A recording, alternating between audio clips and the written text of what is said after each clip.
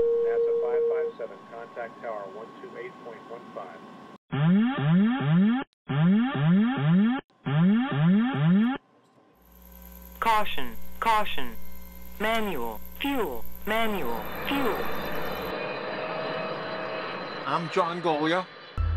I'm Greg Fife. And I'm Todd Curtis. And we are the Flight Safety Detectives.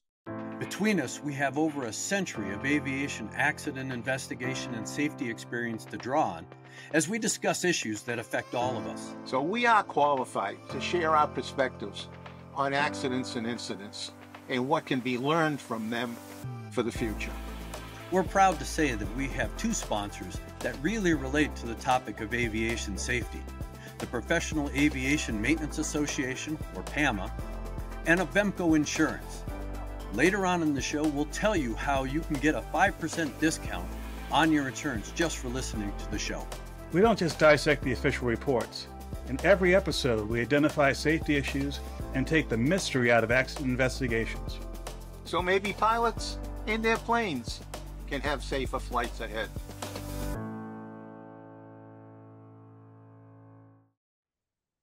Well, good afternoon to you, John. Hi, Todd. How are you today? Not bad at all. Once again, it's just the two of us. And as usual, with Greg not here, we can do things that probably wouldn't be the kind of thing that Greg would want to talk about. Yeah, we might. We might. And, we had a very interesting event here in the last week with the Delta Airlines flight where a passenger got himself ill. I don't know if he was ill before he got on the airplane or, was he eating and drinking in the terminal before he left and had a reaction. But in any event, he had a lot of distress, gastro distress, and so bad that he had to turn the airplane around and come back because he lost control of his bowels. Well, a little bit of background on this particular flight. This was an international flight going from Atlanta to Europe on a Delta A350, and they were about 2 hours into the flight before they had to turn around and come back to Atlanta. So this gastrointestinal distress, which apparently was, I won't go into details, you can find it online, it was throughout the cabin of the aircraft. So whatever was happening, the passenger was in motion at some point.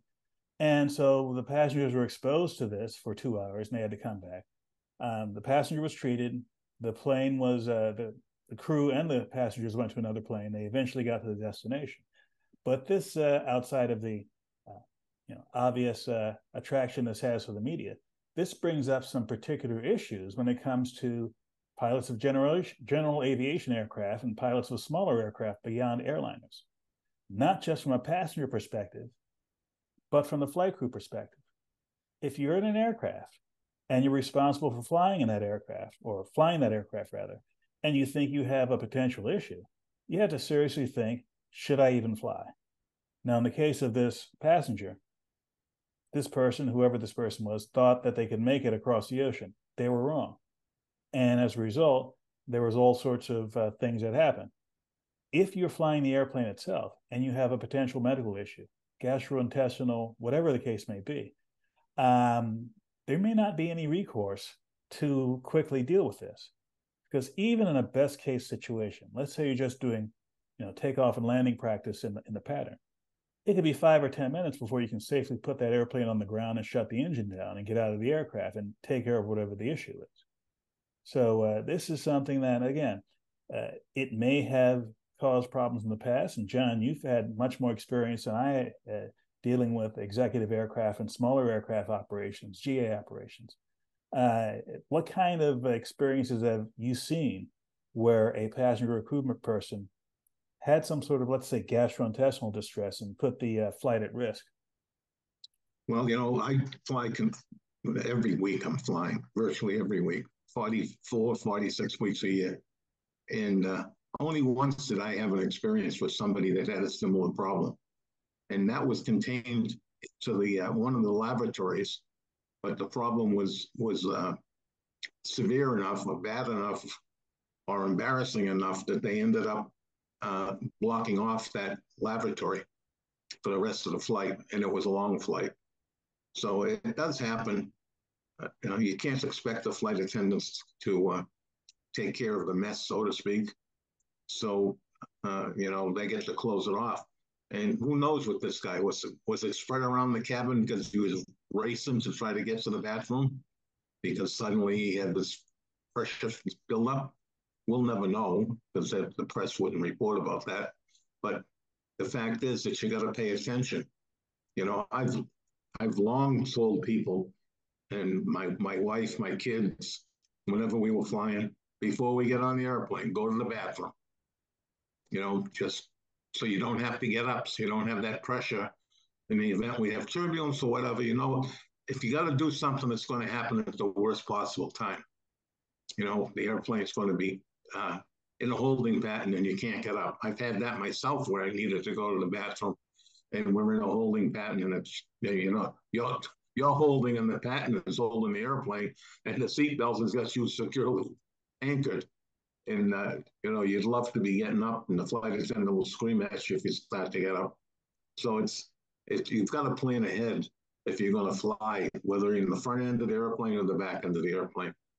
And like I said, for my wife and my kids, my family members, go before we get on the airplane, take the maximum edge. Because what happens in an airport, especially today with the delays that we get routinely during the day, you're going to be sitting in the terminal, you're going to run in and try to get a hamburger or soda or something because there's no food on the airplanes. So you're going to be increasing your intake at the terminal, and that's going to have an effect on you a half hour, an hour later. So you got to think about that. But I can just only imagine how embarrassed this guy must have been, or girl. It had to be terrible for that person. And never mind everybody else that had to live with it. In a less public situation, again, let's say, like I'm going to be doing next week, let's say you're flying an aircraft for whatever reason, and you have to be very aware of your own limitations. If you know you have to take, a dose of something X number of hours later, and you think you might be delayed in starting the aircraft, take that into consideration. You might say to yourself, look, I might be able to squeeze this in and get whatever dose I need in time. What if you don't? What if you have something, whatever the case may be, where if you don't take that dose at a regular time, it starts to have effect on your balance, your decision-making, fatigue, what have you. And this isn't something to play with because, again, unlike a car, where no matter where you are, no matter how fast you're driving, within 30 seconds, you can be at a full stop and take care of something, or at a full stop and no longer driving. That is not the case in the air. And this is where we segue into the main part of the show. It's another event where decision-making and circumstances played into a fatal event that killed 10 people. This is also a celebrity event in that this is a 1991 crash of a Hawker 125 twin-engine jet that was carrying band members from a country and western star Reba McEntire's band. Individual pieces of the circumstance are not that spectacular. The airplane had nothing wrong with it. The flight crew, although the co-pilot apparently was not type-rated in the aircraft, it's unclear to us whether this was any kind of a violation because this was a Part 91 operation. They were taking off late at night, so late that they were taking off from an unfamiliar airport near San Diego because the main San Diego airport had curfews in place. They were both unfamiliar, both the pilot and co-pilot were unfamiliar with the area. This was 1991, well before the era of ForeFlight. So getting information, they had to rely on a flight service station person who was on duty at the time. And after the fact, that person said that they were both unfamiliar with the terrain. And to add an issue to this, this was at night, taking off from the San Diego area toward the northeast over mountains. And as you can see from the graphic we'll put up on the screen here, that part of Southern California, this is a graphic from a satellite picture taken a few years ago, not 32 years ago when this event happened. To this day, there's still not much in the way of civilization in that mountainous part of California. So they're taking off at night, going toward the northeast. There's not much in the way of reference points on the ground that they could see.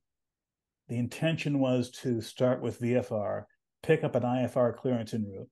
And I don't know if I have to emphasize this. They had an IFR clearance already, but because they were more than an hour and a half late getting off from the airport, that IFR clearance had lapsed. Literally, when the airplane had struck the mountain, the technician, the flight service station person on the ground was inputting the new IFR clearance. So a whole bunch of things conspired, in a sense, to put this crew in a position from which they couldn't recover. You know, it really is a shame. And I don't know when it all started, but that particular area in that airport has experienced a number of these kinds of crashes before, with the rising terrain coming out of it. And as I remember, they were either all at night. I think they were all at night. And when you're coming out of that airport to the northeast, that's all national forest land. That's a lot of federal government property. So you're not going to see a lot of lights at the best set of circumstances. So it's so close to the border. I mean, that airport is virtually on the border. It's about a mile off between the U.S. and Mexican border. And it's complicated because the Mexicans also have an airport just over the border, very close to that. So you've got space restrictions between both towers. It's a very difficult area. You know, and that airport's been around a long time. It was a military field, like almost all the airports in California, or at least Southern California. I mean, they built those airports in the 40s and 50s because it was wide open spaces, and they could do a lot of training of military pilots, new training, and you know, that those airports grew up out there. So it's not uncommon to fly airplanes into those mountains. They're like 3,000 feet high around those airports. You got to be careful, especially at night. You know, in fact, you had shared with me an experience you had right here in New England. Absolutely. This was not in 1991, but in 2023. I was doing a short flight between two airports in Massachusetts. Well, actually from Massachusetts going over to New Hampshire. And I looked at the charts before I went, and I was going to be clear of any terrain by at least 800 feet. And it wasn't even a mountain or high terrain that was in my flight path. And I was flying at 4,500 feet. And the highest terrain in the area was about 3,800 feet. And I wasn't even flying over it. However, this was broad daylight, nice clear day. On the way over there, I can clearly see that there's a mountain in my way. And yes, I know the numbers said that I was going to be a mile or two away from the mountain and 800 feet above it. But it made me kind of nervous. It's like, man, in my mind's eye, I didn't think this mountain would be so prominent. So I thought to myself, what's the worst that can happen flying too close to high terrain like this? It was relatively flat around this mountain. It was sort of like sticking out on its own. And I thought, well, if there's wind coming over in a way that is not forecast or that picks up, we could have some sort of turbulence effects on the downwind side of that. So I altered my course and put even more distance between myself and the mountain. But that just shows the fact that you have to do your work, your research, your homework on whatever you're flying to. And if you see situations or circumstances change, make a change so that there's less of a threat or less of a perceived threat. Because I made that alteration in my route, I quit worrying about it and I focus on the rest of the flight. At night, in a mountainous area where there are no lights around, you don't have that luxury. Yeah, you never would have seen it. So you would have felt it probably with the turbulence, the little effect of wind on your airplane. But yeah, it's something that all pilots have to be concerned about. And as I preach at the end of the show, pre-plan, pre-plan, pre-plan. Know what you're going, know what's in between where you are, where you're going, and everything in between. Now, we pulled out this particular accident, not because we wanted to illustrate this particular set of flight risks, but because This is one of our occasional shows where we focus on some celebrity-related event. Not that the events that lead up to a crash are any different than from a non-celebrity, but because it's a celebrity, more of a likelihood that the audience that we have would have heard about this. And even if you've never read the accident report, which literally I didn't read it until yesterday, if this spurs you to look it up and maybe learn a thing or two from it, we've done our job. And by the way, this was in 1991. This is before the modern era of having a whole lot of data to back up an accident report. So although there is an accident report in the NTSB database, there's no public docket, there's no photographs, there's no data from any sort of electronics that were on the aircraft, and there's no radar tapes or anything like that. So all we have is a 2 or 3 page written account from which we can get information and insights. Had this event happened in 2023 and not 1991, at the very least, we would have had a whole lot of ADS-B data, which is broadcast continuously, which is compiled by various sources out there, which provide them freely or almost free to the general public. You and I and everyone else would have had an idea of what was the profile of this flight? How fast was it going? How high was it? Was there an erratic departure from the airport, or was this a direct departure into a mountain? And certainly the level of information that you have is way greater than 32 years ago. I wouldn't go to a flight service station and get a briefing from a human being, although there are advantages to that. Way easier to go to my ForeFlight and pull up to the, well, not up to the minute, but recent weather, all the NOTAMs, any issues or news that came out about where I'm flying to, where I'm flying from, or where I'm flying over. So I can make those last minute changes and be well informed, at least as well informed as I'm willing to make myself, about what I'm facing. And for these two pilots, this was an unfamiliar airport. And if you fly, eventually you'll go to an unfamiliar airport because, let's face it, there are thousands of places to take off and land from, and you're not going to go to the same places over and over again. So when you go to someplace that's unfamiliar, take the time to do the research. Look up what you have, talk to your friends, go online, whatever the case may be, to make yourself more comfortable with this situation when you encounter it for the first time. Yeah, flying in and around mountains is hazardous, and we all know that, but do we always give it the proper focus that we need to?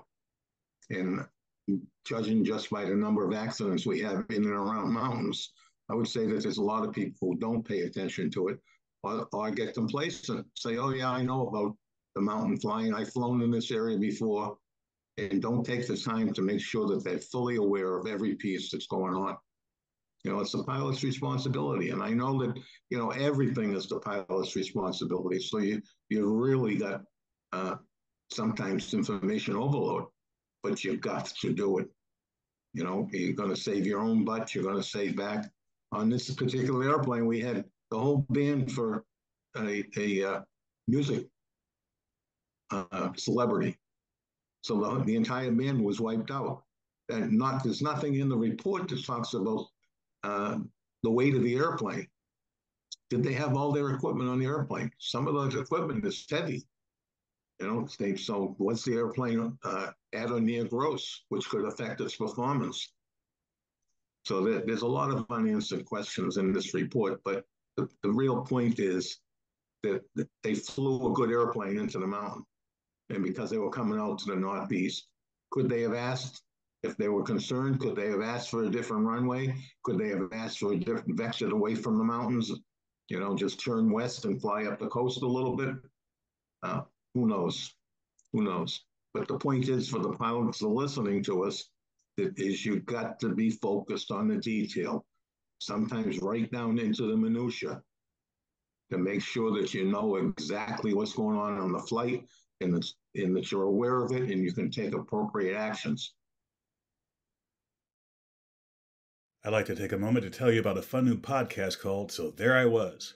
If you're a fan of aviation or simply enjoy hearing captivating stories, then this is the podcast for you. Hosted by former Marine pilots Fig and Repeat, this podcast shares first-hand accounts of flying experiences that will have you on the edge of your seat. Whether you're in the mood for something funny, scary, poignant or tragic, this podcast has it all. With a relaxed and conversational tone, the pilots share their stories like you're sitting right there with them at the bar after a flight. Hear from fighter pilots, astronauts, Blue Angels, aircraft carrier captains, Navy and Coast Guard rescue pilots, and many more. Most have survived near-death experiences. Others have overcome incredible disabilities to continue to fly airplanes.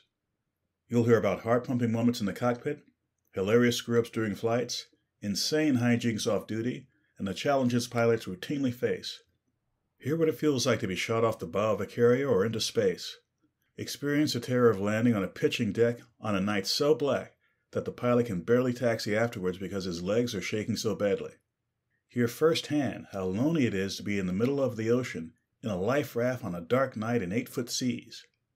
Each story is unique and told with a level of detail that will make you feel like you were there. You'll laugh, you'll cry, you'll laugh until you cry, but one thing is certain, you won't be bored. So there I was. It's how all great aviation tales begin. So with that, with Greg not being here, I'm going to do the next to last word. And the next to last word is, no matter how much experience you have, if you feel that you're uncomfortable, that you don't know everything about the situation you're in, just take the time to find out more about it. And by the way, when it comes to mountains, all mountains are not created equal. So if you're used to flying in mountains in Southern California and you're moving to Northern California, there are different things about them, about the weather, about the vegetation, how they look in the sunlight. And definitely, in my case, having flown on the East Coast around mountainous areas, it's different from where I am now in Northern California. So whatever lessons I've learned, I'll take them and build on them. And as usual, I'll give the last word, which I feel like a broken record every week. But as I do the reviews for these programs, I see these same things coming up over and over and over again. And the first one that just drives me crazy is the lack of pre-planning on some of the pilots that crash. So remember, if you're going to go flying, start your process before you leave the hotel or you leave your house. Start looking at what's going on, where you're going, what's going on in between, just all the circumstances. When you get to the airport, do it again in detail. All right, make sure you know what's going on. When you go out to your airplane, preflight, that's the other one I see all the time. All right, make sure you do a good, thorough preflight. And if you're afraid you're not doing a good one, or you don't know how to do a good one, get one of the mechanics that works on that airplane or that type of airplane and ask them to give you a quick walk around the airplane. What do they look for? And after you do that and you get out in your airplane, make sure you look at the cockpit, do a good cockpit check as well, switch positions and so on. I sort of go over that one lightly. But when you get in the air, put that head on a swivel. Especially today, we've got a huge influx of student pilots, and with and without instructors. And even with instructors, the number of accidents we've had in the last year with instructors on board and student pilots has been unbelievable. I believe we're up over 150 of them now in less than a year. So, I mean, it's really scary out there. So you've got to pay attention. Unfortunately, most training flights are down low, so get up high quickly. And please, please fly safely. Thank you for checking out our show. We really value our listeners and subscribers. Our podcast gets ranked by you and how much you like it. So please give us 5 stars in your podcast platform. We want to keep in contact with you. We are on Facebook, Twitter, Instagram, and of course, YouTube. You can email the show at flightsafetydetectives@gmail.com. By the way, if you're on YouTube, we're really working on growing the channel, and it helps if you all send in comments. Please do that, and we read all the comments. And be sure to subscribe. Remember, if you're in the market for aviation insurance, you can save 5% with Avemco just by mentioning our show. Visit them at www.avemco.com. That's it for this episode of the Flight Safety Detective. Until the next episode, fly safe.